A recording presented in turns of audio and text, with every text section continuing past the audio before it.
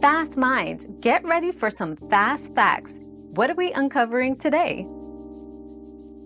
LIV golfers face restrictions from participating in the Ryder Cup due to their association with the LIV Golf Series, which is not recognized by the PGA Tour and European Tour, the organizing bodies behind the Ryder Cup. As of the current policies, players must be members in good standing with these tours to qualify for the Ryder Cup, making it challenging for LIV golfers to participate without changes to these restrictions or their membership statuses.